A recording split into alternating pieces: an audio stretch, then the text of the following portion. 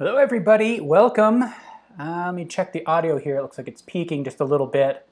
I'm Scott, I'm with Artist Network. This is Drawing Together, so welcome. We've got a large group ready to work on this photo of the lily, or drawing of the photo.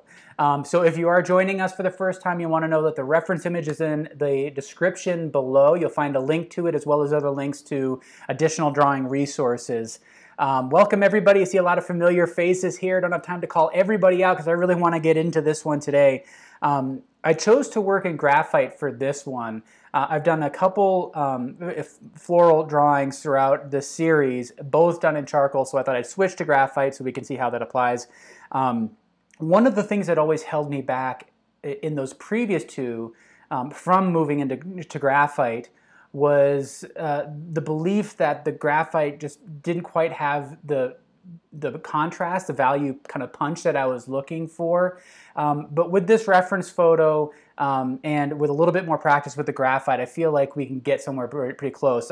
This still doesn't quite have that richness of value contrast that charcoal can provide, but I think that also kind of plays into just the delicacy of this subject. So there are going to be a lot of things that we cover, and in part, it's really going to be about edges and when.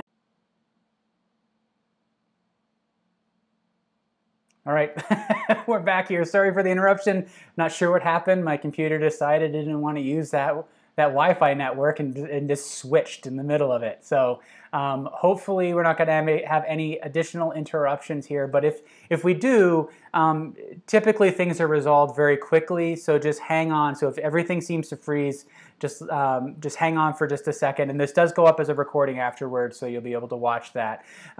So hopefully that the little scare doesn't scare anybody away. But so let's get right into it. This is an 11 by 14 piece of paper that I'm working on. It's just a smooth sheet of paper, nothing fancy. I'm just working with my Ebony Pencil here. This is a Prismacolor Ebony Pencil. If you happen to have a 4B or 6B, that's going to be generally equivalent to this. If you have a carbon pencil, I think that's also going to work out really well. And if all you have is a regular yellow #2 pencil, that's going to work great as well. I have my shading stump, which I didn't use a whole lot in this initial study.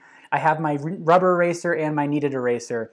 Now, having done quite a few graphite drawings with this rubber eraser, it was really starting to build up graphite, and it threw me off in a few moments because basically what was happening as the graphite builds up on this as I was trying to erase, it was just ingraining the graphite into the paper rather than actually erasing. So what I did to clean it off, if you have a dirty rubber eraser, just take your kneaded eraser and try to pick off as much as you can. Just using your thumb or even some sandpaper can be helpful also in removing some of it, but just try to clean it off if you can, and that might be useful because we're going to be using the eraser quite a bit in this. There's a lot of positive space, negative space, and a lot of additive and subtractive processes. So to achieve some of these highlights here, I was actually erasing out to get to that white of the paper rather than trying to preserve it. And that's also what I did down in this area here. So just to try to reinforce that delicacy. So again, this is all about edges, and I want to see if we can confront those edges in a lot of different ways. You'll also notice that I really simplified the background. There's all that grass behind there that I just ignored altogether. So hopefully, let's see. Yeah, it looks like we might have some bandwidth issues, so things are a little bit out of focus. Let's see. Hopefully everybody's back in. I think at least internet, everything seems to be clear on my end. So, and I'm about 30 seconds in front of you guys, so hopefully everything is kind of smooths out. So just to get started, I've got the reference image in front of me here. I've got the paper projected on the screen right in front of me here. That's using that camera that's overhead, so I can see what it looks like at a smaller scale. So I think that's going to be helpful for you all to be ready to kind of step back from your work and make sure you're checking it vertically. So if you're working fairly horizontally like I am throughout the process, keep tipping it up so that you can kind of adjust your proportions. Now, getting the proportions right for this may be a little less critical than, say, like a portrait. But we still want to be generally close to what we have here. So to get started, what I want to do is I want to start thinking almost about this as a reverse silhouette. So I want to start mapping in the basic shape of the flower by drawing the negative space around it. So using the side of my pencil, you can see that I've shaved away the wood casing to expose that core, and that allows me to really engage the side of the pencil rather than the point. And that's going to be helpful because I don't want any permanent lines. And with a harder material like graphite, it's more prone to kind of embossing the page and leaving marks on the surface that you may then have to contend with later. So just be kind of mindful of that in these early stages, because if you're using the point of the up pretty easily, you have to do some work to try to get rid of that line a little bit later. So I've got my wrist locked, I'm drawing from my shoulder, and I'm giving myself just a rough approximation of the form. I need something to look at so that then I can make calculated decisions about what needs to change. I know this isn't accurate at this point, which is healthy, and hopefully at this stage, as you're blocking things in, you're not too concerned with it being accurate. It's mostly about getting information on the page. So if you're new, that may be something that's new for you, but if for all of you returning viewers, you hear me say that over and over again, you want to be skeptical about your proportions throughout the entire drawing. Never assume that things are correct.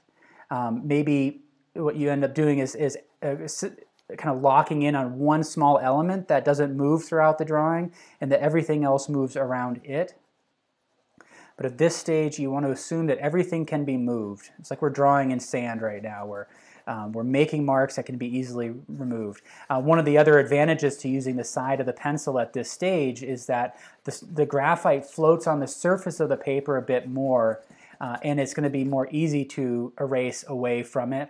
And so just try to be using the side of the pencil. The other thing that I did in the initial study is I created a gradation in that background to provide some contrast, because if we look over on this side of the drawing of the flower, there's the flower that hasn't opened up. We see the bud there, and then we see half shadow, half light,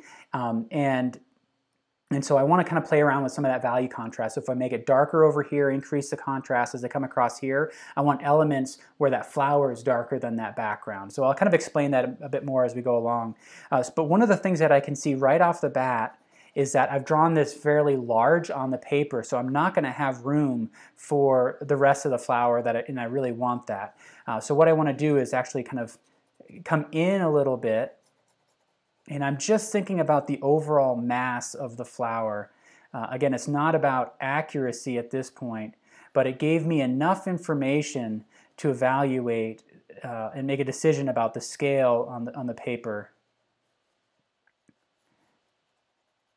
And I'm able to make that large decision without having spent a significant amount of time rendering. So that's one of the advantages to this process of kind of building everything up as we go, because we want to make these big decisions very quickly and decisively early on before we get into the rendering phase, where we can really eat up a lot of time. So now that I have more information on there, I have something that I can use to start making more specific decisions. So for example, as I start to draw this part of the flower here, I'm comparing it to this petal that's open, and it looks like it's directly in line with that. I can start to see the axis of some of these petals forming. And you can see the edges. I'm not being careful at all with them. We're going to be moving into more accuracy as we go along. And so if I look at this kind of bud here, I want to get a sense for whether or not it's going to fit, and it still feels really too close to that edge. So I want to shrink everything down again. I need to move this edge of the flower over, and I'm cropped in a little bit on my framing of the camera. So that what I need to be doing is looking at the screen in front of me to make my evaluations. So this is a really critical step, and I think it's worth it to take the time to really map out the placement on the page. In the initial study that I did, I felt like the flower is a little bit too large, and so this is an opportunity for me to come in a little bit tighter, make it a little bit smaller, and I kind of like the idea of building additional space around it.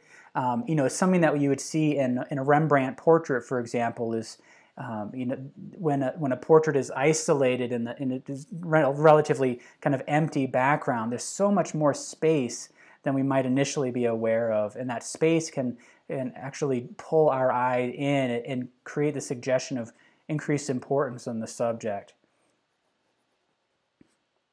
I want to take just some basic measurements. So I'm holding my pencil up against the reference image, closing one eye, so I flatten the depth. I'm giving myself monocular vision, and I'm taking just the overall height from the tip of the top petal to the bottom of the bottom one, and I'm comparing that to the width.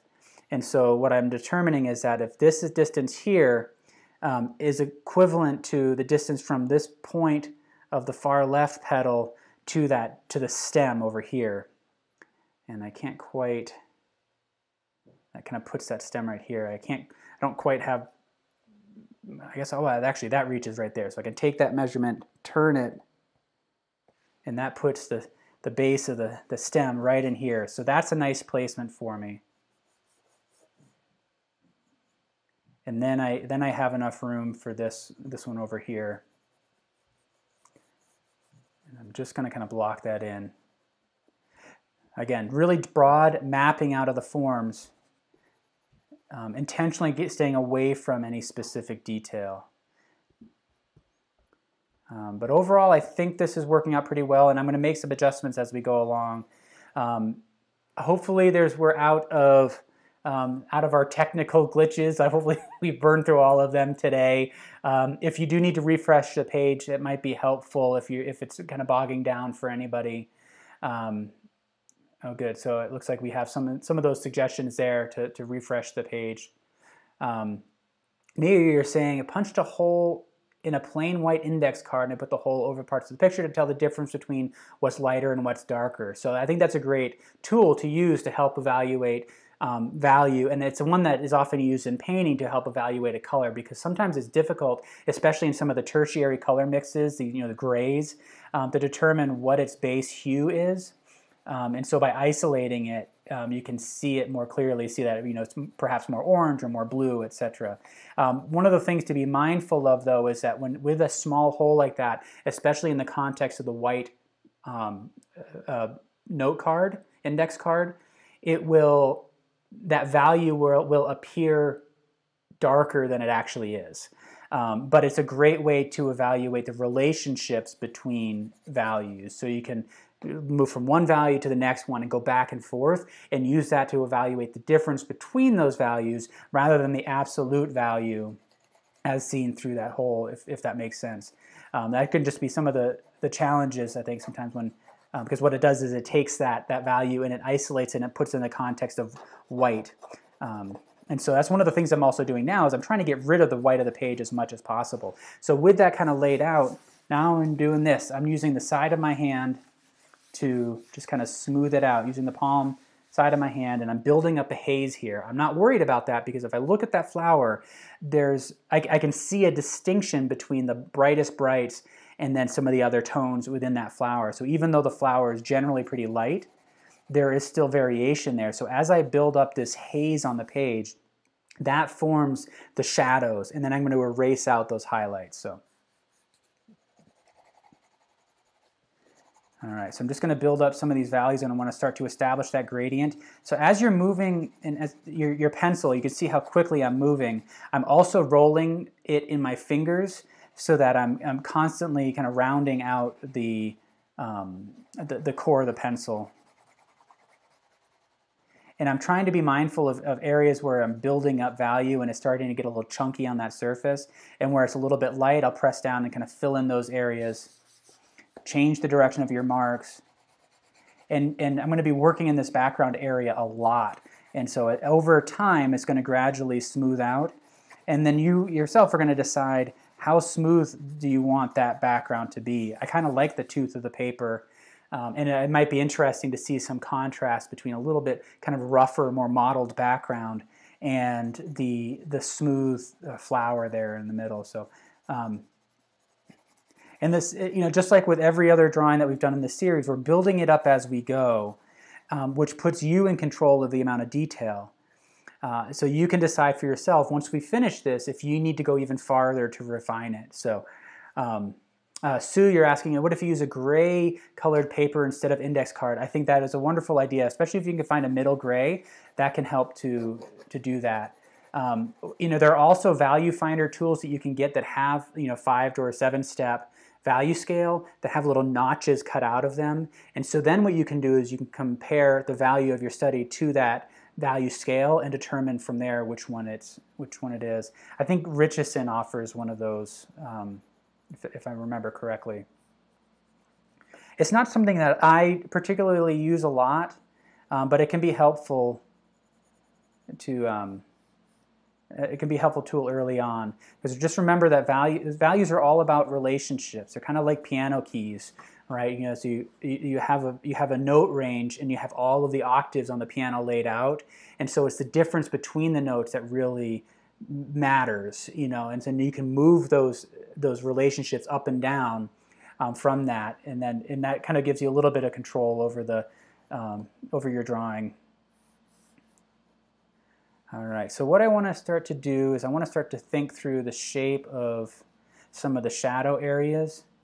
And so as I'm doing that, what I'm looking for is, I'm drawing this shadow here where these two petals overlap, coming across over here, and I'm looking for this shadow, but I'm putting it in the context of this one. And as I'm doing it, I'm also putting my awareness down here to see where is it relative to this form. It's still really rough, but it gives me some sort of context. And this is the mindset that I have as I'm starting to lay down these marks, is constantly checking in about where I am on the page.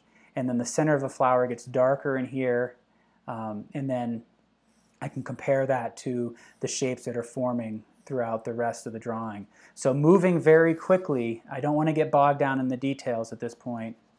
Thinking very generally, I haven't made this explicit, but at this stage when I'm looking at the reference photo, my eyes are out of focus, which helps me to not get bogged down in the details and see the overall form for the finer details. And then there's this wonderful shadow right in here that makes this kind of S curve.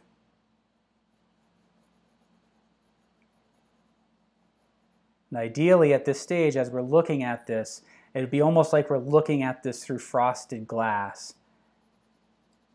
And then we're going to be bringing in the line later on to help define certain areas. And if you play around with the way, different ways of holding the pencil. I'm using an overhand grip right now. I also hold it like this. Sometimes you'll have seen me hold it like this in multiple videos.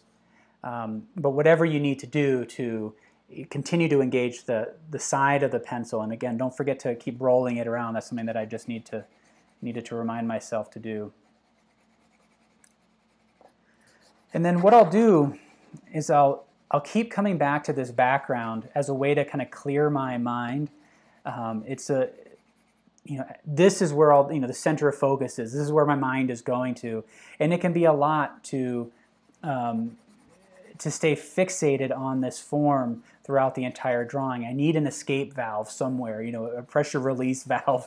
As the pressure builds up, as I focus on the flower, I need some areas just to let that vent, and this background is a great way to do that as well, because I don't have to put much thought into it, but I'm at the same time contributing to the drawing.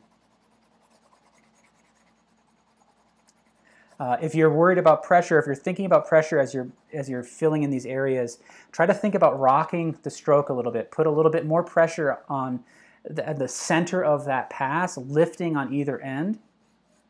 So I'm kind of exaggerating it right now, kind of lifting, but that prevents you. I could start to see some kind of blotches forming down in here where I'm bearing down a little bit too much at the end of the stroke. But that happens, and it's okay. And then you just start to darken the area around it to try to fill in some of those areas. All right, so now I think we can, I think we could start to refine things. I think overall the forms are looking good. I'm going to do some kind of angle sighting. I'm going to look at that angle. Actually, what I'm going to do is I'm going to compare that to the drawing in front of me. So I'm closing one eye and I'm aligning my pencil with this part of the flower and then this part. But so these two, the tips of the petals, trying to find an angle and then comparing that. And I think this one needs to come out a little bit more. So this is where I can start to use my eraser to do some negative drawing.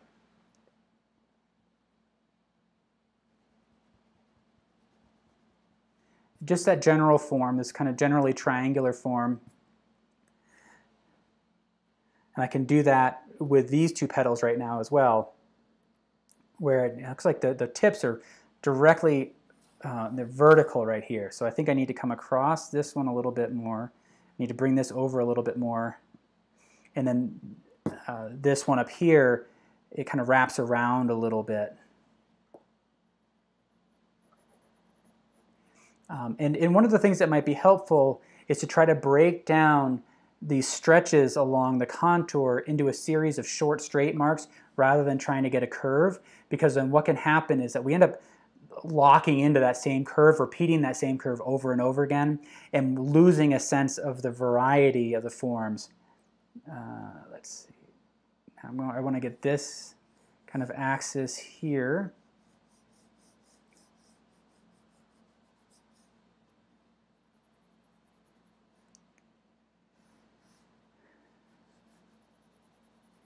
Just want to try to refine that form. And so as I fall up along the edge, I want to be mindful of creating lines.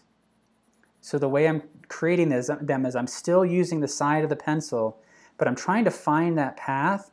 And then once I'm kind of on that path, I can drop the pencil and draw down rather than using a line like this and then filling it in. Again, I want to prevent myself from creating those embossed marks. And you could see in some of those areas that the graphite was just kind of smudging on the paper. But then I just had to bear down just a little bit more to kind of clean that up. Still thinking generally. I'm not getting into any specifics. I want that general form with that general axis here, these kind of general paths along there. It's a lot of generals right there.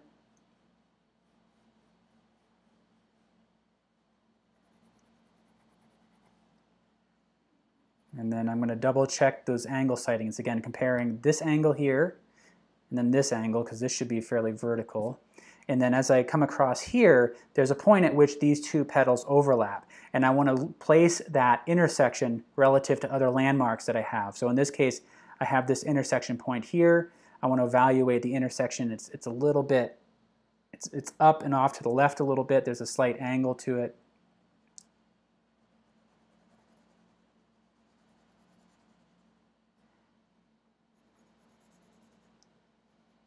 And then if you are new, one of the things that we like to do here is, to call out questions in all caps, just so it's more likely that I'll see them. I'm not seeing a whole lot of questions come through, but feel free to shout out any observations you might be making. If you're following along, where areas that you might be struggling or succeeding, things that you want to share. So I do like to have people commenting as we go. And one of the things about it as well is that I enjoy the critique process from you all as well. So as we get along, hopefully I'm describing what I'm doing, but if you see something that's off, if I'm getting distracted and something is off in terms of the proportions or value relationships, etc., I'm certainly not offended for anybody who might call that out. As long as it's constructive, which generally it is. I don't think I've really had any trouble with people just being rude. So, so this flower here, again, I'm kind of working both positively, additively, and subtractively to try to find these forms and refine these edges. I'm going to see all these little kind of divots and these details along the edges that I'm not going to get too locked in to at this point. Again, I want to make sure that I'm still thinking in terms of value and large forms rather than the detail. Now, I'm not going to be able to match the value one-to-one to the reference photo just because this graphite does not get dark enough. And so this is where we're going to use the inherent strengths and qualities of the material and try to extract as much power from that as possible. You know, really honoring the strength of the material rather than forcing it to do something that it's not capable of. All right, so as we go through here, now I've got this other intersection point between these two petals, and I want to place that in the right spot generally. And we can continue to correct this as we go. So, you know, again, we're trying to make a decision and move quickly, not get bogged down in the details. And I'm just assuming that things have the potential to be off and that things can be adjusted as we go.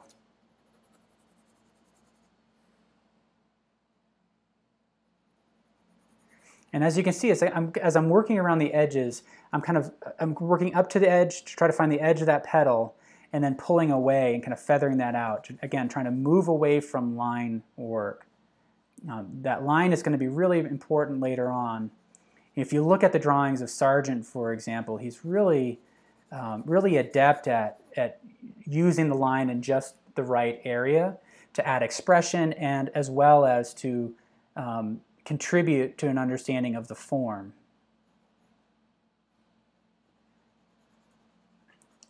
And I find that, you know, using the line to define an edge is best saved for the end of the drawing rather than early on, because we want to hold in our minds this idea that this is a three-dimensional object. And if we use line too heavily early on, it can sometimes be challenging for our brain to let that go. It's like once it's seeing it as a two-dimensional shape, it's hard to then see it as a three-dimensional form. If we start with seeing it as a form, we're more likely to stick with that throughout the drawing process. There's an overlap right in here that I want to place properly. One of the things also to be mindful of is really vary the direction of your marks in that background. If the marks are becoming dominant, if you can really see the direction of those marks, consider the direction of those marks in relation to the path of the contour. So in this case, it's largely a vertical edge. And so as I'm shading this way, as I'm filling in that background this way, I'm running parallel to that edge. If I make those marks too strong, it's going to pop those forward. The brain is going to do something funky, and it's going to assume that because they're parallel, they're related to one another. They might be part of the same form. So it kind of links the background and that object together, where if you change the direction of your mark, so we have the vertical edge this way, and then horizontal marks in that background, your brain will more likely accept it as two different objects in two different places in space, if that makes sense. So just be mindful of that. And you know, I don't know if there's really a specific rule to follow, but just look at the direction of your marks and see how they're contributing or detracting from the form of the edge. And if you vary your marks in the background, and then generally, I think you're going to be in good shape.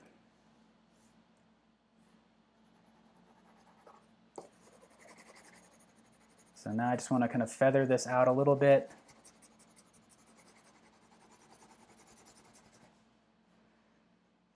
And then this whole part of the flower is in shadow, so I don't have to worry about, you know, nuance a whole lot back in there. So I'm going to play around with that edge, and I may make some kind of editorial decisions to veer from the reference photo in some areas just to help to establish that form a little bit. And that's the other thing that to kind of consider is that, you know, this is a reference photo. You have every opportunity to use it how you want, whether you want it to be, you know, 100% accurate, and you want your drawing to exactly mirror the photo, or if you just want to use it as a suggestion and then allow the drawing to kind of go where it needs to go.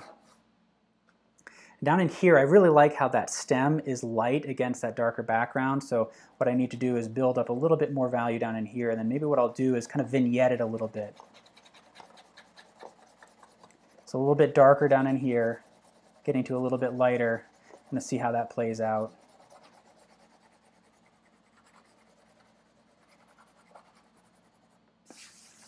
All right, building up a lot of graphite, building up that haze. Again, I'm not worried about preserving those whites. I'm going to erase out those lights later. So, and then with this, hopefully, then what will happen is that those lights will really kind of pop out. And I find that a bit perhaps more effective than trying to preserve the white throughout the entire process. What I found myself doing when I would try to preserve the whites is I have so much focus on that I really couldn't get engaged with the rest of the drawing. And it became kind of an all-consuming pursuit to try to preserve those areas and not get them messed up. And then I beat myself up because I'm getting it all messy. And then I try to find all these workarounds to protect it. And eventually I just realized, I don't need to spend all that energy preserving it. I can trust that the eraser is going to pull that out. And if not, even if I don't get down to the brightest bright here, if I can't get to that white page, I can take everything else down a little bit more in value relative to that. That's one of the things I hear a lot from students is that there's this strong desire to keep things clean, and again, what I was saying is that for me, what I found is that it became too much of a distraction and it was pulling me away from the drawing. So once I abandoned that as a pursuit, then it kind of freed me up to just kind of go with it and work with the material.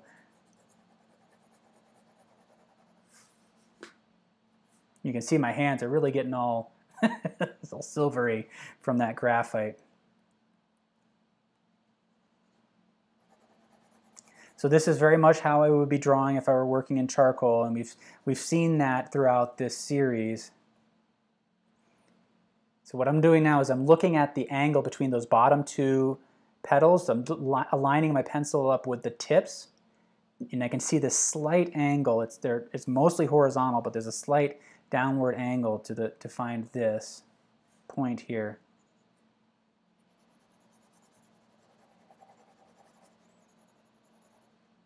And so you might be asking yourself at this point, did our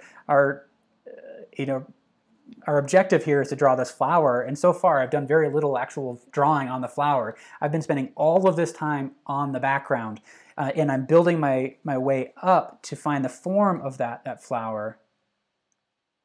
But I've done no rendering really in that flower. And so as with this kind of horizontal orientation, as I'm using the side of the pencil, I can kind of roll up to kind of access the tip as I need it, and kind of sneak my way up onto it to get a sharper edge when I need to.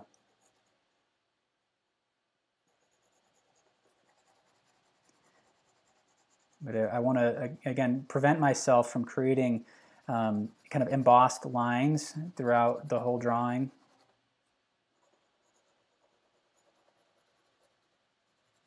It's one of the things that is, I hear a lot from students who prefer graphite, just filling in spaces can take a long time. So hopefully you're able to see that, especially if you engage the side of the pencil, you can actually cover a lot of ground very quickly.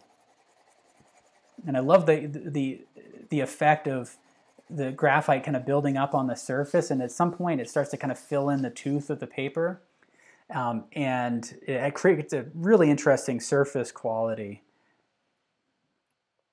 I love that comment, JC, that I'm pretty messy, and I love that I can use my messy hands for drawing too. Exactly. You want to be careful a little bit with any oils on your fingertips. I know pastel painters will sometimes use a barrier cream, something like that helps to prevent kind of oils and pigments from seeping into the skin. The skin is an absorbent material, so you want to be careful about some of these things. But so you might be able to test out some of those creams a little bit. So, all right.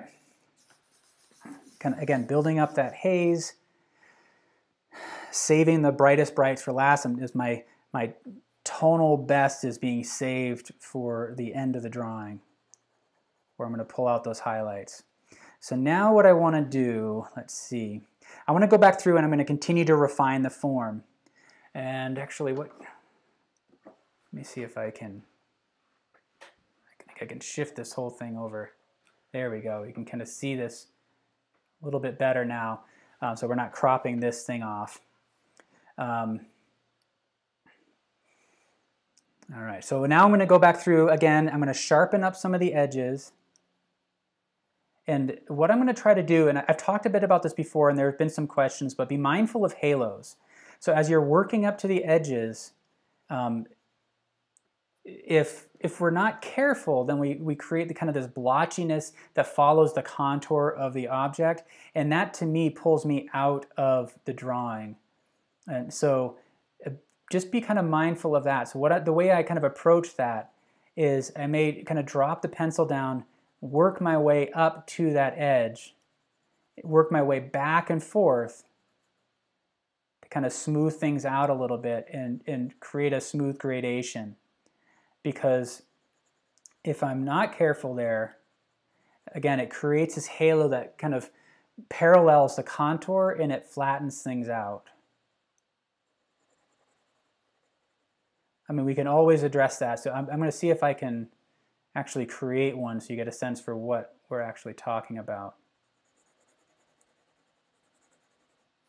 But now as I'm going through, since I have the big forms established, I can be more precise and really hone my observations in these small areas and be less concerned about getting the overall form right.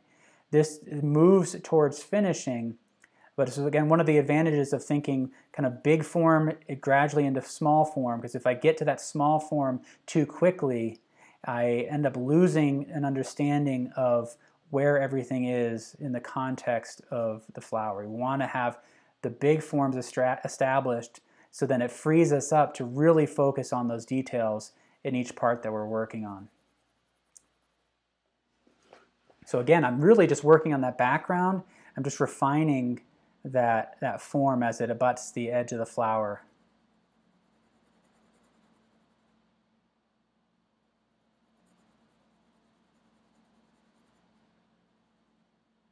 And here we go. This is an interesting compound curve. It curves in a little bit and then back out. And then right in here, there's a little, I love this little form right in here. Kind of breaks up that curve.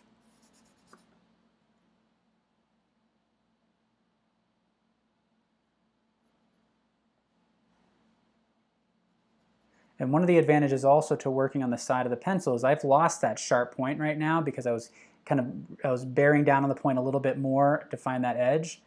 So as I fill in some of the background here, it's sharpening that pencil, so I get to that sharper edge. And then there's this kind of jagged edge along here that I can start to illustrate.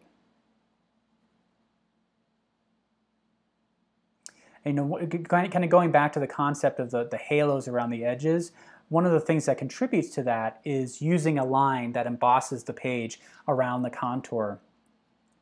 And so if we've done our work by utilizing the side of the pencil, then we don't have that embossed line to contend with. So what can happen is that it's just hard to get the material into that line. So it leaves this kind of white edge and you lose some of that sharpness.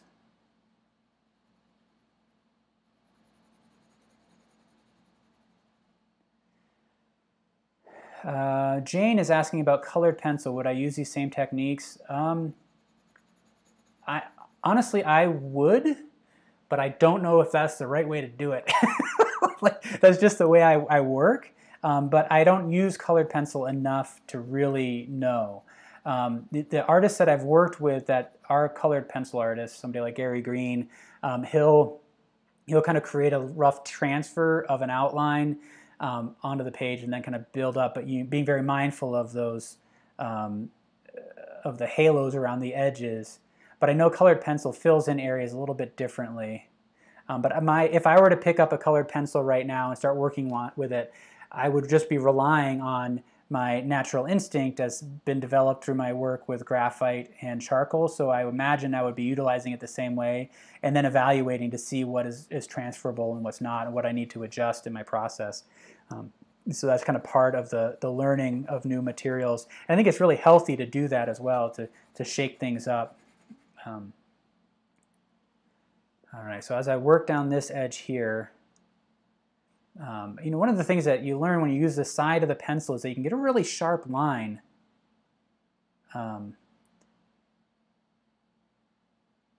When you need it, you know, it's harder to make kind of a quick turn.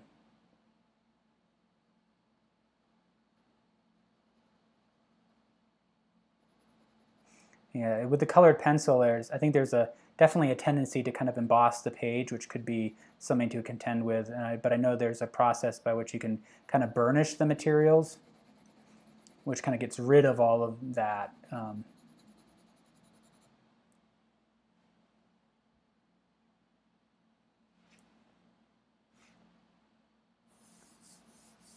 yeah, I'm glad to hear that what you're saying about messiness. It's, you know, it's all, you're going to have your own sensibility, and hopefully, you know, hopefully what you're doing is connecting with yourself and how you relate to the materials, how you relate to the subject, and that this just provides an alternative. Sometimes what can happen is that we look at other people's work and we assume, well, that's the way it's supposed to be done, and we forget that, you know, we have a chance to define it for ourselves, how we use that material.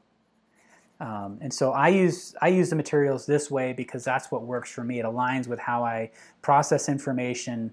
It aligns with how I naturally just work with it, engage with the material as a material and as a texture. But you know, hopefully what you're going to do is find your own way of doing that.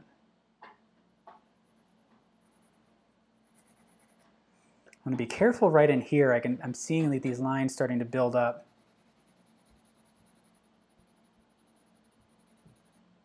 And so now you can see, it just kind of occurred to me that I've worked on this area probably about 6-7 layers of graphite at this point. I keep coming around to it, and that's part of the process. So using my eraser to kind of refine that form.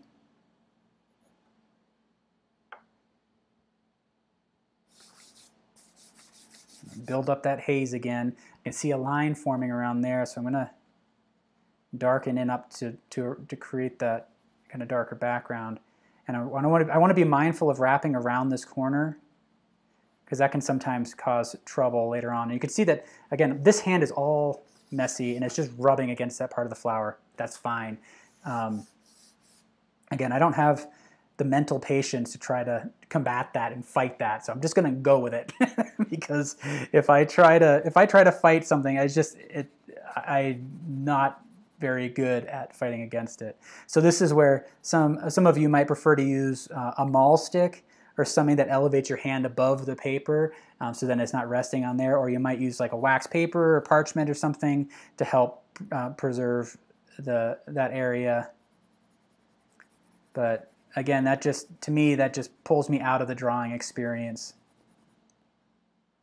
But use whatever works for you. Here we go. So now we've got this little spot here, and I want to figure out where that goes. It's directly below this intersection point. What I'm looking for is that negative space right in here. And I'm looking at where this form intersects these two petals. Then I can look at the thickness of it. And I'm doing some negative drawing to establish where that part of the flower is. And I honestly, I know it. I cannot remember what that part of the flower is called. It's been far too long since I learned any sort of botanical information. So if anybody remembers It'd be awesome to call that out. My brain is just not in there right now. So I gave myself a suggestion of where that form is going to go, and then you can see what I'm going to do is I'm going to use my kneaded eraser, kind of giving myself a bit of a point. Going to erase that back out just a little bit. I'm not worried about preserving this. I just want to make sure that this is giving us the right pathway here. And then we can kind of sharpen this up by drawing in that space around it, looking at that negative space in here.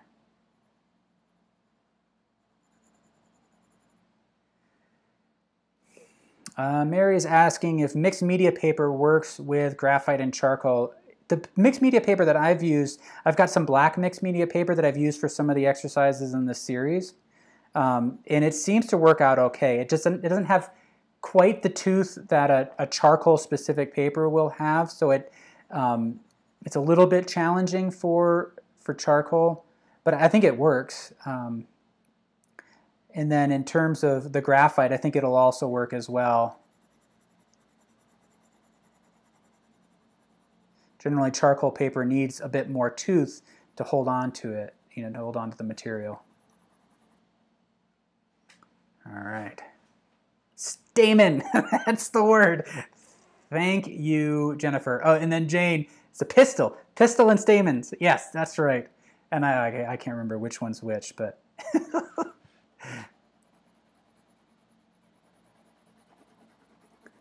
I just look at it and say, it's a form. It's this value. What are the edges doing? It is helpful to kind of have an understanding of the structure of an object. Sometimes it can also be distracting. And you may end up layering that in, so initially starting with an understanding of the kind of the abstract quality of a form. And then as you get more precise in your measurements and in your placement of your forms, having an understanding of anatomy or botany in this case, or whatever your understanding of the subject is, can help to make things more precise. But sometimes getting to that point too early can prevent us from seeing larger forms.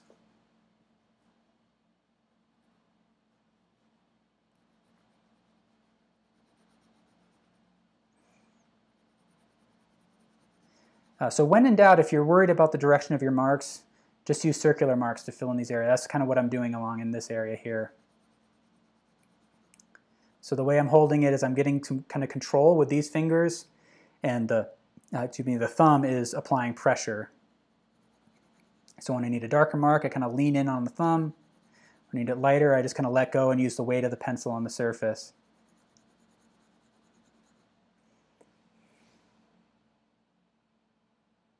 Wilma, I appreciate that comment. I'm glad that it helps you to understand. If I am describing something and you're still unsure about what I'm saying, I view it as my responsibility when I'm teaching to find a new way to explain it rather than putting the burden on the student, because we process information in different ways, and so getting feedback as I go along about what's sticking and what's not can be helpful, because if it's not sticking, I can find another way to address that issue. I got an idea down in here. I think this is going to be a great place to incorporate that line. So I'm going to keep this fairly soft, but I want to start to make this form a bit more precise.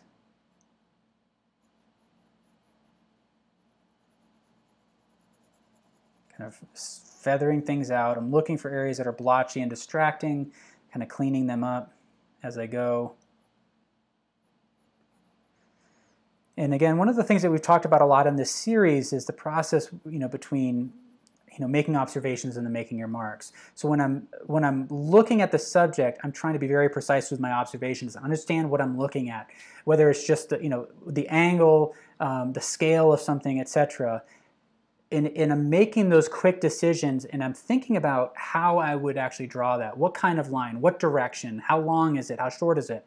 And then once I kind of have that, I'm moving to the paper, and I'm more concerned about where I'm at. I'm making sure I'm in the right spot. Then I can apply what I had just visualized when looking at the reference photo. So hopefully that makes sense a little bit, but it all happens very quickly, and if it's a slow process for you, don't worry about it. Stick with it. It'll gradually get more kind of hardwired for you. There's that saying in neuroscience that neurons that fire together wire together. The more you do something, the more you do an action with deliberate, taking deliberate action on something, and you see the results and adjust from there. The more you do that, your neurological processes will become more wired and ingrained. So initially it can become a burden, but as you go, it just becomes second nature. So that's what I'm trying to do, is describe what is happening to try to slow it down a little bit, because so much of this is just happening without really me thinking about it. All right. Now what I'm going to do is, you can see that I've kind of built up these values. I think I've refined the edge to a fair degree, and I can feel that my brain is calibrating to the values. It wants to look at this and say it's white, but I know it's not. I know I can get to a brighter white. I'm going to continue to work on the shadow side. I'm going to hold off that gratification of erasing those highlights. And now what I'm doing is I'm looking for the shapes of the shadows where the petals overlap. And I want to be mindful of the direction of the marks. You can see the texture of the petals there. I'm blocking in the form, and here there's kind of this darker shadow that comes down here, and then when it crosses into this shadow here, it just gets a little bit darker. So I'm trying to be mindful of that transparency of that shadow. And I'm also trying to be mindful of creating lines. I don't want to use lines to define an edge, especially when we're in the form, because as soon as I put a line down, the brain says, oh, that's the edge of an object. And I don't want that. I want my brain to look at this and say, no, that's texture, or it's a crease on that form, or it's a shadow on that form, rather than a new form altogether. So this is where utilizing the side of the pencil is really helpful.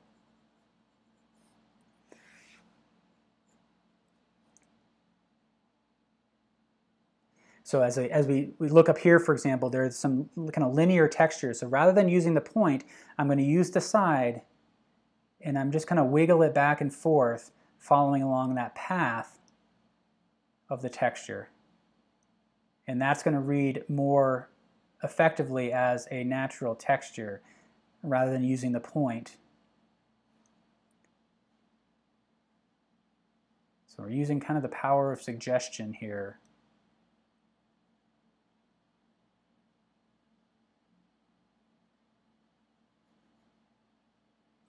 And so if you can try to hold in your mind too the direction of the grain of some of these petals here, and you align your marks with that flow, that can be helpful.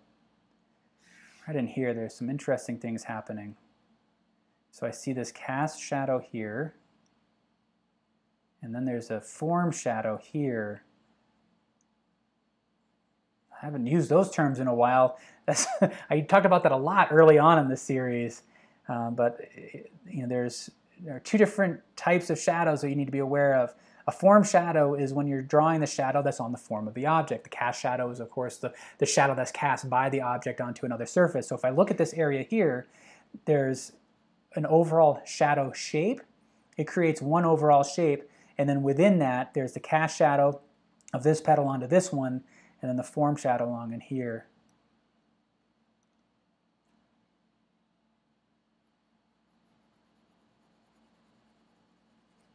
And then it gets dark right in here.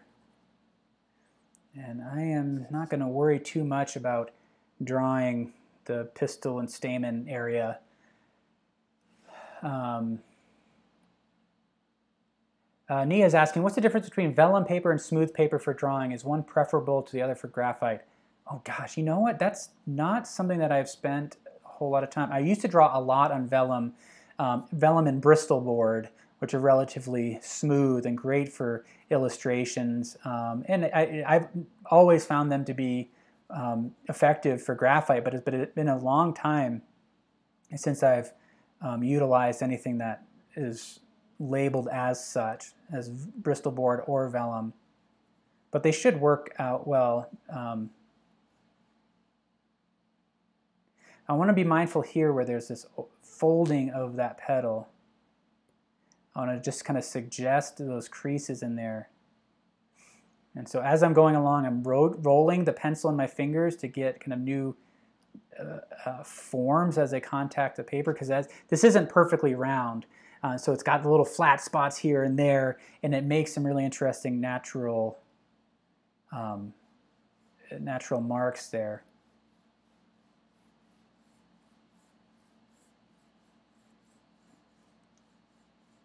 That's a good question. I'll have to do a little bit of research into vellum versus just kind of smooth drawing paper, if there really is. I just remember the vellum being a relatively heavyweight paper, and I prefer to work on paper that's a little bit heavier.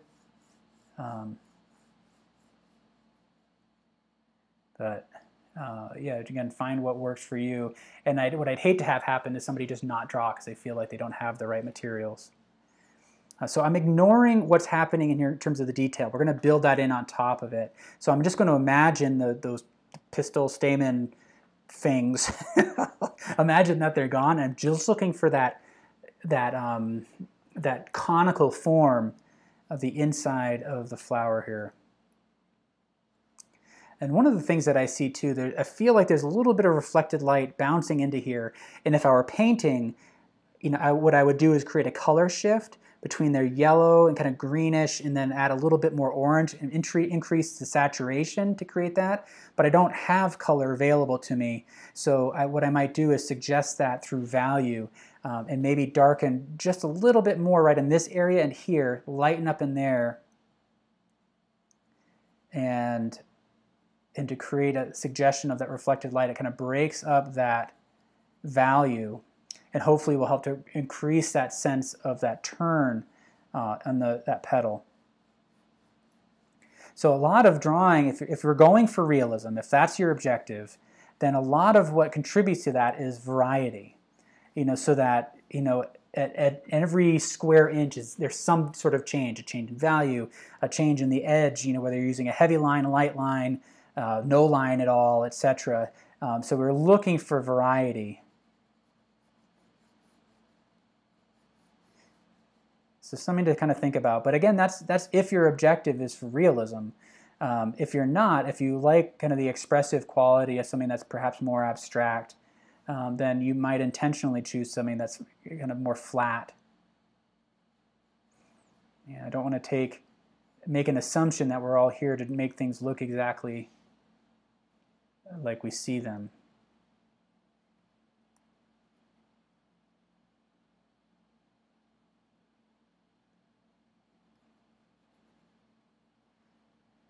All right.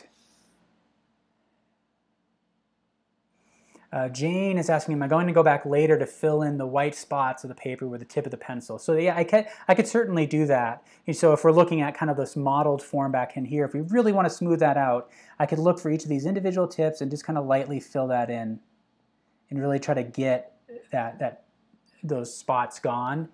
I don't know as if I will for this one. I kind of like that tooth of the texture there, but I want to see how the texture of the flower plays out, because if this becomes smoother, then and I want that background to be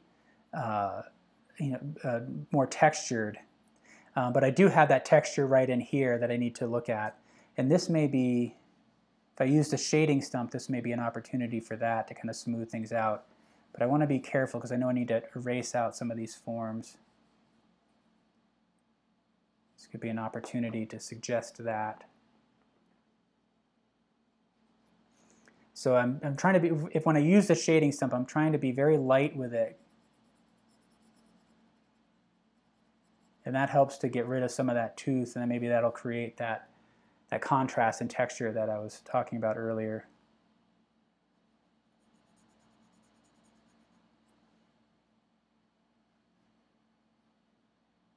But again, it's a mantra that I've used throughout this series, is that you're always contributing to the form. So even in this area where the shading stump is smoothing out the texture a little bit, it's making a mark at the same time, and I want those marks to contribute to the overall form.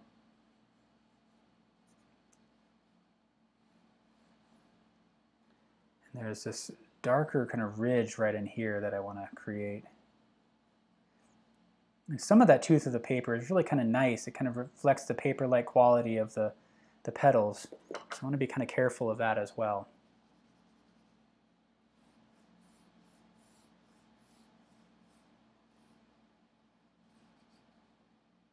So I'm not bearing down very heavily at all with this shading stump.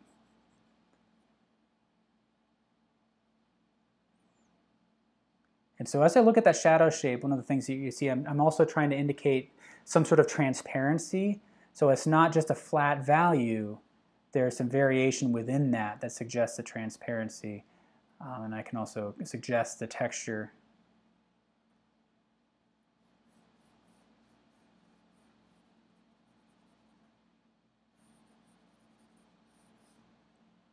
And again, I'm going to be coming back in a little bit later to pull out some of those highlights.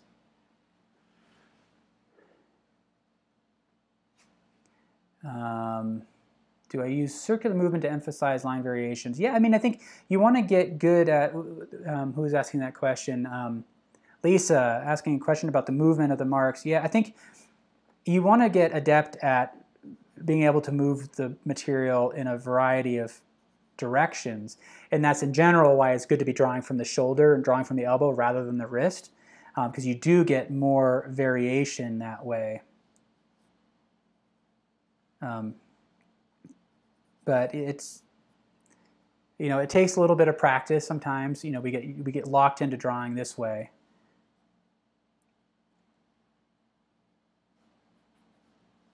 All right, so just utilizing the shading stump, creating some of the texture in along here. I'm going to move back to the graphite to kind of pull this forward.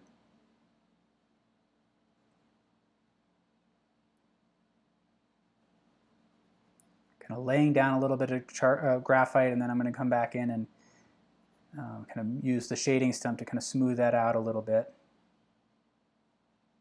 And then there's this cast shadow here that I want to make visible.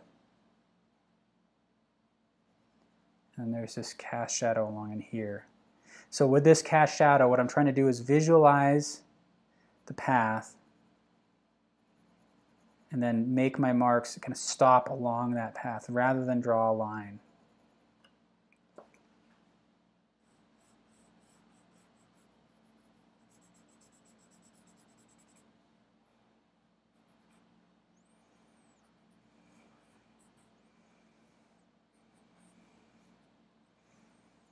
I can move down in here.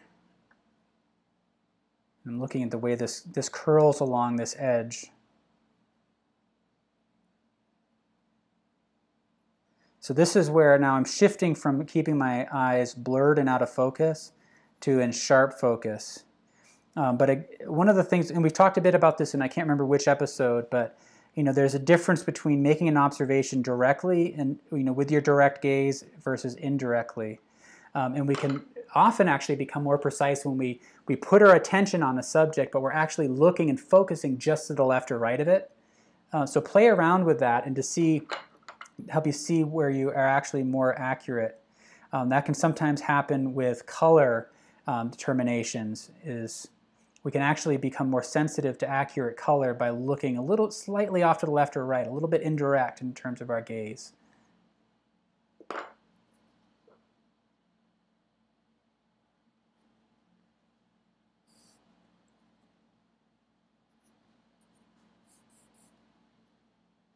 And I suggest some of the texture right in here, so I'm looking at the flow of that texture.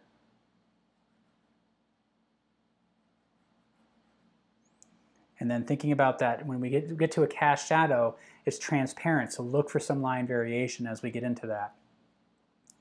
And then we can kind of move around to this one. I'm going to use my pencil.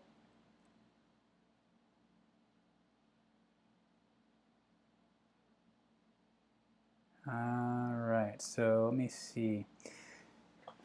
I kind of lightly drew this in here. You can use my eraser to kind of pull that out, and I think I need to establish that a little bit more clearly so then I can work kind of positively and negatively. Look at the positive space and negative space. Because we get darker right in here, so I want to kind of visualize that path and then darken up around it. And this is where actually what I might need to do is suggest these other forms. So I'm going to use my eraser, and before I make a mark, I'm going to try to calculate where I'm at. So I'm going to slow things down a little bit. I'm looking at the petals behind there and trying to determine where along this path they overlap. And then I want to, once I figure out where that goes, then I want to visualize what that movement's going to be, and then try to strike it.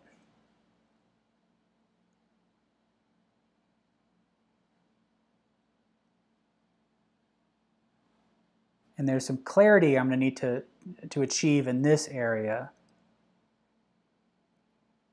But this is all about trying to hit it essentially in one go when I get these suggested in here.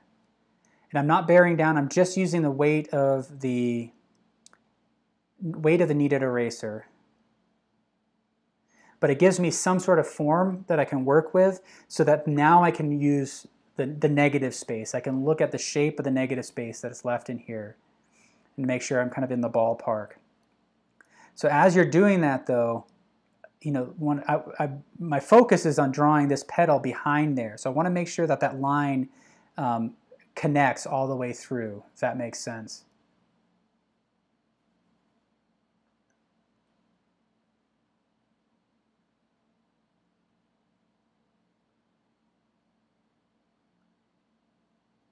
All right, so we're going to go back through.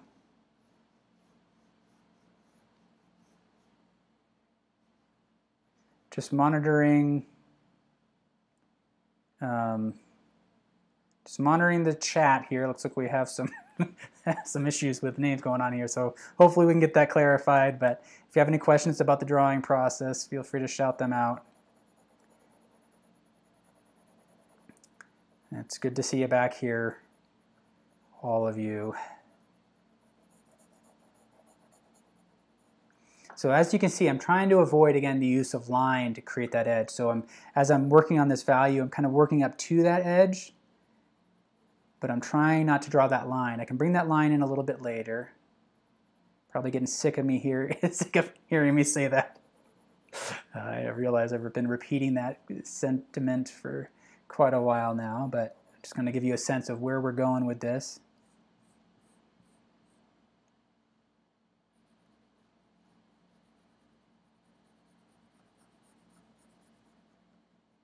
So again, my concern is the form of the petal behind it, and then I can make some adjustments to this form that overlaps on top.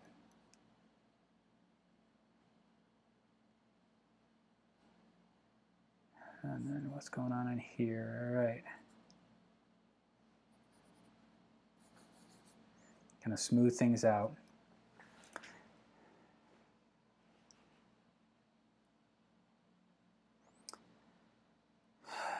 All right, how are we feeling right now? I guess I'm kind of talking to myself here. Just want to kind of suggest this form. Before I come in and kind of strike and pull out those highlights, I want to get everything else kind of working a little bit more.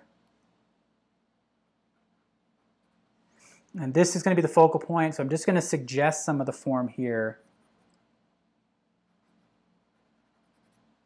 And then I'm going to work up here. I'm going to try to find the shape of that shadow. And observe how it's kind of a broken curve along in here.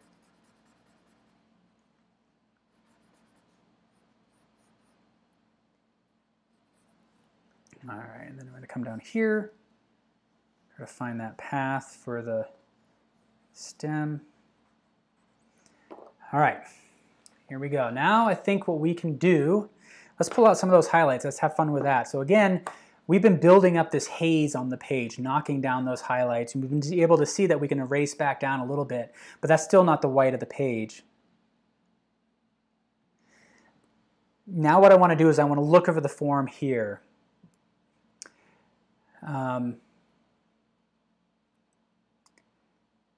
Jessica, you're asking, hi from Chicago, Scott. Have you mentioned at all taking care not to touch the drawing to avoid the oils on your skin? Yes. So that's why I use the palm of my hand rather than my oily fingertips. You know, so for me, like if you're into it, I say go for it. But the oils can affect the paper, and it's going to affect the way the materials are received on the paper. So it is something that you want to be mindful of. So now what I'm doing is I'm going to work from petal to petal, looking at those highlights, and I'm also looking at the texture. So wherever I can see kind of that texture, I'm drawing essentially now with the kneaded eraser. And I'm starting with just a light touch, just kind of tapping along.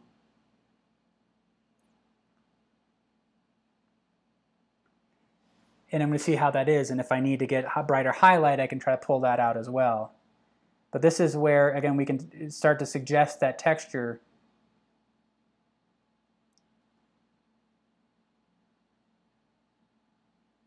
And this is really, I mean, the kneaded eraser, it doesn't have the ability for really hard edge or to be able to really bear down. So I'm not worried about that. But if you kind of put it on there and you just kind of vibrate it lightly, that can be sometimes enough to pull up all the material that you need to.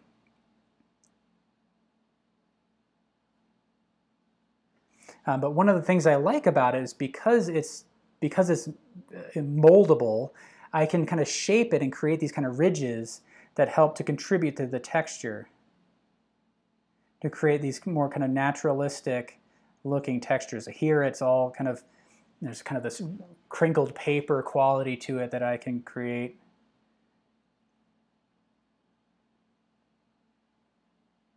And this is where you can decide for yourself how precise you want to be. If you really want to get each and every detail exactly the same as the reference photo, go for it. I don't have that patience. Instead, what I'm looking for is I want to look for what type of marks are happening in this area. So in this area up here, for example, they get a little bit sharper, harder edges. Down in here, it's just kind of more broken. And I can let my marks kind of reflect the nature of the shapes that are happening in that area, rather than match it exactly one-to-one. And in that way, kind of suggest the form, rather than get bogged down in that precision. But you can decide for yourself how far you want to push that precision.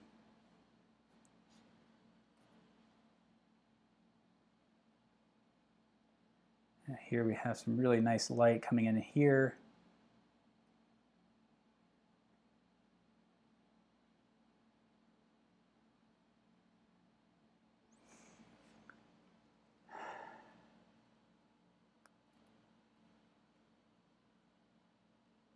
Looks like we have some chats going all over the place. Carol, thank you. Everybody here is watching along. Thank Carol on our team here who is doing a fantastic job monitoring the chat for us. All right, so here we go. And what I'm looking for is that fall of the light along the form of the flower. To help create that three-dimensional shape. I want to feel like those petals are moving back into space. So I want to determine where the hot spot is. So right in along here, it's kind of right in this spot in here where I'll pull out a little bit more, then kind of feather it out on either end.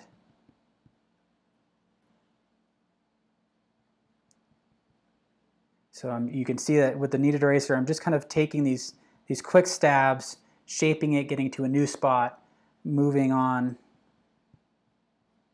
I see you have a question, Nia. Hold on just a second. How are we doing on time? We're about an hour and a quarter. I don't think we have actually a whole lot more to do on this, but we're going to keep going to the end. Nia, you're asking, how can you tell when you've put in too much detail everywhere? I've been criticized for having too much detail because it takes away from the focal point. Any tips on that? That's interesting. I've had that question come up. You know, I've heard from some of you who have been watching and gotten that same kind of question. And I think it is a personal choice. And you want to engage with the material however you like it the most, right? Like if you love that detail, I think put it into there and commit to it. And I'm gonna do this. Commit to that detail and own it, and see where it goes. I personally, I don't have that in me to really just kind of sit and focus too long. A couple hours and I'm kind of burnt out. So I try to get everything in as quickly as possible generally. And so I've developed ways to become efficient. But I can tell you kind of what happens with detail. So the brain is always looking to make sense of what it's looking at. You know, it's trying to assess based on the visual information, what are we looking at? And in general, when we're looking in the world, 90% of what we have in our field of vision is out of focus. But we bring into focus that 1%, you know, that small amount of that whole field, we pull into focus, and then wherever we look, we carry that with us. And so we have the impression that we're seeing everything in sharp detail, when in fact we're not. And so the brain is kind of primed to do that work, to take all of this stuff that's out of focus and find that little bit that's in focus. So if everything is in focus, it's actually out of alignment with how the brain actually processes information, and it can actually kind of throw us off a little bit. And in a way, I like to give the mind something to chew on, a suggestion of texture rather than an explicit expression of it, because it engages the viewer's mind. It wants to be activated. It wants to look at things that make sense of them. So that's the way I kind of view it. And that's the kind of the justification I give myself for not having everything in sharp detail. But at the same time, like if that's how you connect with it, if that's what you resonate as an artist with and what you respond to when you see it in other people's work, I say own it. It's not a rule in art as much as, you know, just people making observations about what works and what doesn't, and so hopefully that makes sense. One of the things I want to be mindful of as I'm working in this area is what's happening as we transition from shadow into light here. And then right in here it gets really dark, and you can see the way that texture kind of wraps around the bud. And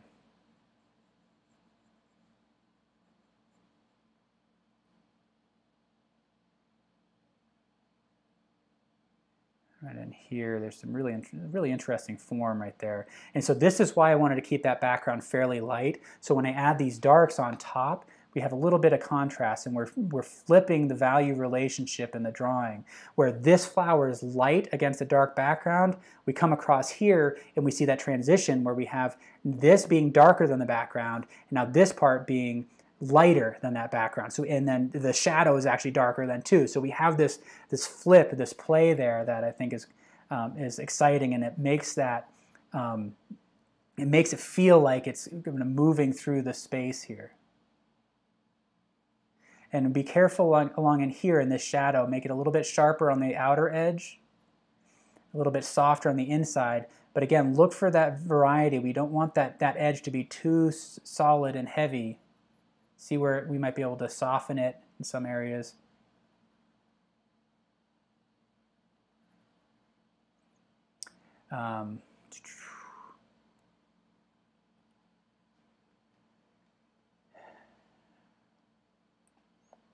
Yeah, I see a lot of good comments about that, and I would welcome everybody's kind of your suggestions or your impressions about detail, what works. And it's a question that since the invention of the camera, artists have been asking themselves is really, what is the role of art now when a camera can capture an image of something? What can we do as artists that a camera can't? But at the same time, there's a lot of great painting and drawing out there that uses photography as a reference. I think of like Gerhard Richter made some comments in his work about that. Creating work that looks very photographic, but it's oils, and it does some really interesting things with the mind to do that, to look at it and say, yeah, it looks like a photograph, but know that it's not. And that can also be exciting. So using just some texture contrast in here now.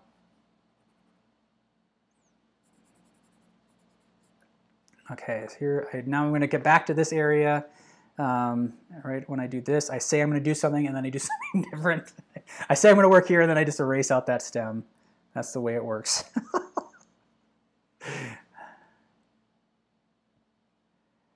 All right, but I want to get back into this one. So again, looking at this area, rather than looking at the very precise detail, I'm trying to figure out, well, what's happening in that area? What kind of marks am I seeing? And try to reference that type of mark rather than match it one-to-one.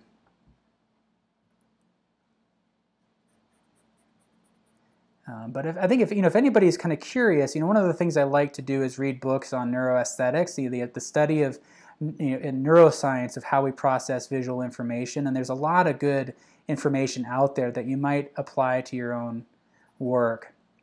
All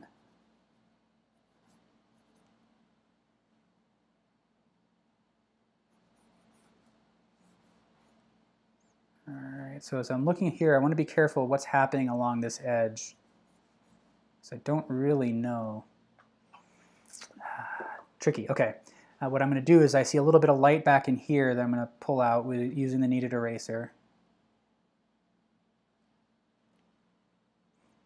Jade is asking, what about the grass? I made an editorial decision just to remove that for this, in part because I found it a little bit distracting, and for another reason, we're already running along. We're about an hour and 20 minutes to get this drawing done, and it just would add additional time that I'm not sure if we all would want to kind of sit around for when the star of the show is the lily here.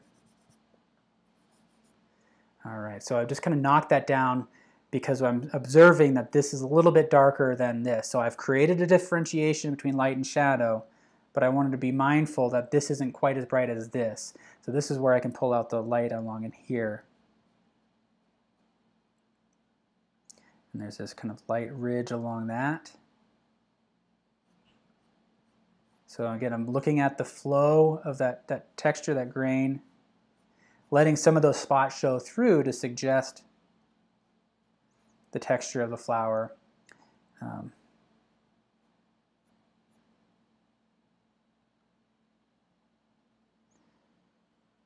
right, I think that works out pretty well.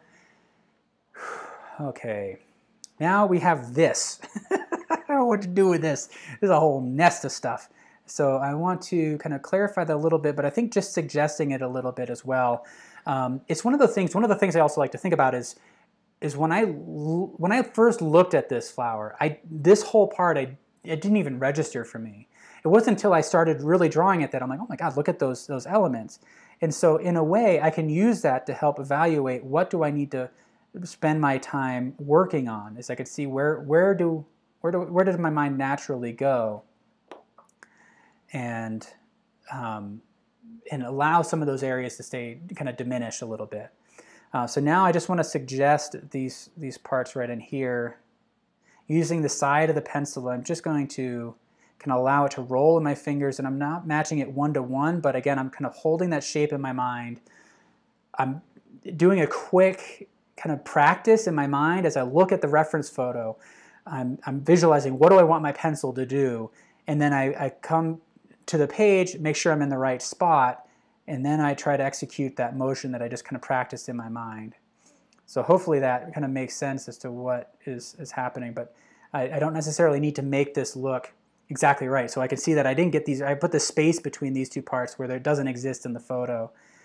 So I don't know as if it's really worth it for me to fix it. Is it really about, how critical is it in my mind to make sure that all of that is 100% accurate? And for me, it's just not. Oh, this is an interesting spot. So what I can do with this one, I can see that this actually dark against that lighter background. So I'm going to pull out bring the light back in up to meet that. So something like that.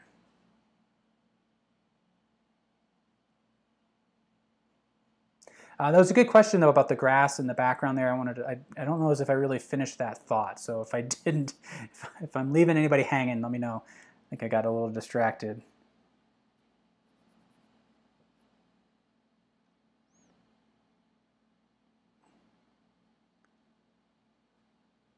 right, so I need to evaluate looking at the screen here because it's what is projected. It's projecting what's happening above me here. All right, so all right, I'm feeling pretty good about this now. Now here's where we want to bring in the line. If you're joining us late, and you wouldn't have heard me say this, but one of the things we're exploring here in this is the power of edges. And I can't get dark with that background the way the photo can. I'm choosing graphite, which is just limited in terms of its value range. And so, and I'm just doing this right now to give my hand something to work on while I'm thinking about what I'm doing. But so because of that, I have an opportunity to use line to define the edge in select areas. But one of the things we talked about was building it up as form first, and then using the line to reinforce that form. That's the difference between a contour line and an outline. So a contour line is a line that we use to define the three-dimensional quality of an edge. You know, it's drawing a three-dimensional form using a line that follows along its outer edge, whereas an outline is a two-dimensional line around a form. So as we kind of contemplate the edge here, I want to think about where I want to push and pull some of the form. So I'm feeling a certain amount of flatness here. I want to create a little bit more depth. And so this is where I might be able to kind of bring this petal out a little bit more.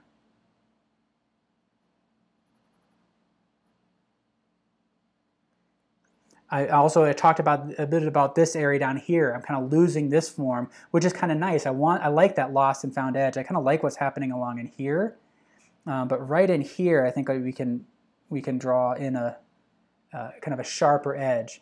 And what I want to be careful with is to not make it hard and consistent. I want there to be line variation throughout it. And I get really drawn to this edge along here, which feels a little bit weak on my drawing. So I can use a line to kind of pull some attention to that. And I'm trying to be mindful of my weight and constantly varying it. So I'm kind of lifting, and as I'm going along this edge, I'm kind of lifting and I'm pressing down. I'm doing all sorts of things to kind of break that line up. Rolling the pencil in my fingers here to get to a new kind of sharp point. And you can see that I'm just kind of scraping it along the side. I'm not even using the point of it. Now, if I look at this petal here, I kind of like the way this edge is reading. Maybe sharpen it in just some areas. But right along in here, in the reference photo, I see that jagged edge. And that's where I can use the line to kind of suggest that and create some more fluid, expressive marks right in there.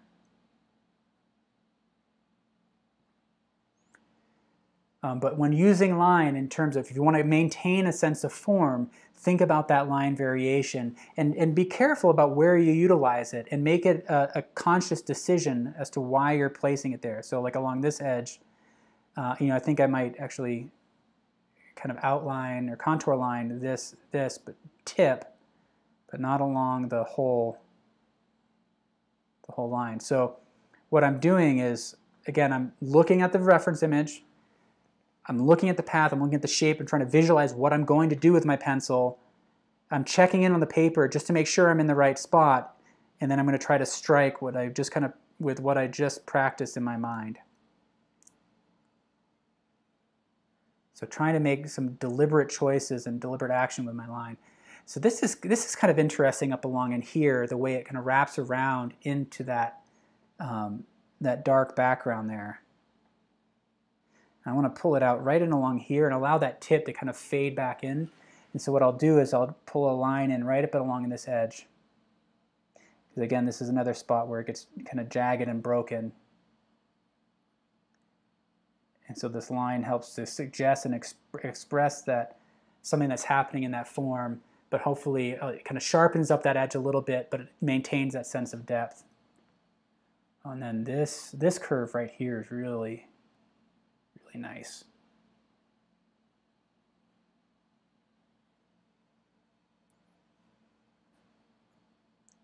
And then I like that fold right in here. So rather than render this outer edge here, I'm actually going to use a line to capture that fold and then transition down in this edge here.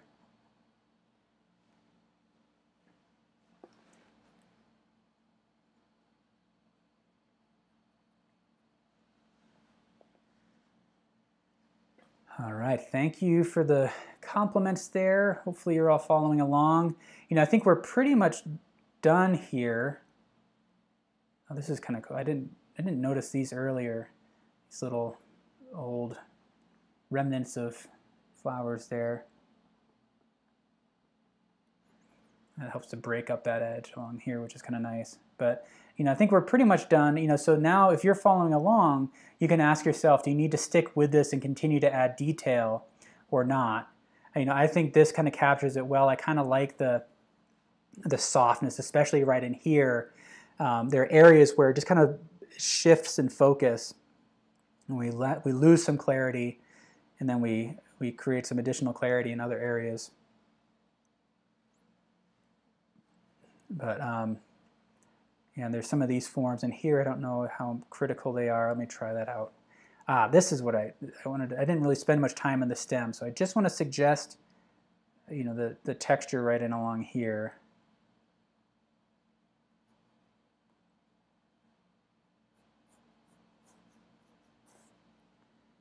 And then maybe use the rubber eraser.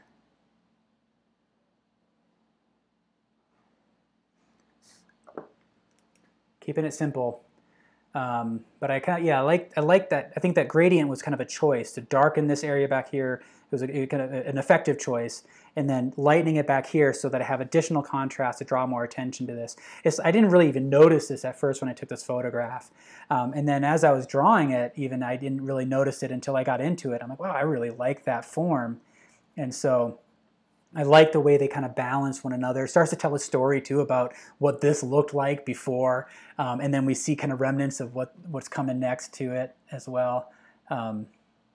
So I want to thank you all for joining me. I'm going to hang out for a little bit more, maybe continue to refine this, but you know, I think we've really addressed the bulk of the drawing. I come here every Monday, Wednesday, so if you're new, be sure to subscribe both here on the YouTube channel so you can see when we're coming up next, as well as Artist Network. So if you go to the Artist Network Drawing Together page, there's a link in the description below. If you go there, you're going to find links to all the show pages where you can see all the different episodes, as well as the work that you all have been sharing. I think we're over 200 drawings now have been posted that everybody has done as they've been drawing together with me. So check all of that work out. It's an amazing thing to see everybody's work, and I've been really seeing improvement from a lot of you that have been posting. So, and you're very open about the challenges, which I think is great. So sometimes it just doesn't work, and that's okay. That's part of the drawing process. That's why we're here. This is all about practice, not perfection. I'm not doing anything here that is going to be hanging on a wall or in a gallery, anything. I'm not going to be selling this stuff. This is really to help me improve my skills, and hopefully for you it's the same as well, and that it's not about doing it quote unquote right, but kind of always learning from the process and improving. So love to see the work that you're sharing, seeing it on the Facebook channel as well. So go to Artist Network and sign up for the newsletter and subscribe there. Check out all the additional resources we provide. If you're looking for more drawing resources, we've got them there as well. And I will be back on Monday. We're drawing a lighthouse, Pemaquid Point, one of my favorite spots in Maine. I started working on it, and I have to tell you, I am really intimidated. Greg, if you're watching, the architecture is it's already kicking my butt. But we're going to be focusing on architecture for a couple drawings over the next couple weeks, as well as some still life stuff, and then we're going to get back into some figurative work following that. So stick with us. I really appreciate all the comments today, all the great discussion. Like I said, I'm going to hang out for a little bit more because there's a bit of a lag, and you may have some questions for me. But if I miss it, this goes up as a video that you can comment on as well, and I check those threads, so I answer any questions there as well as at the Artist Network site. So thank you all. Have a great weekend. There you are, Greg. Can't wait to share that. So thank you. Have a great weekend.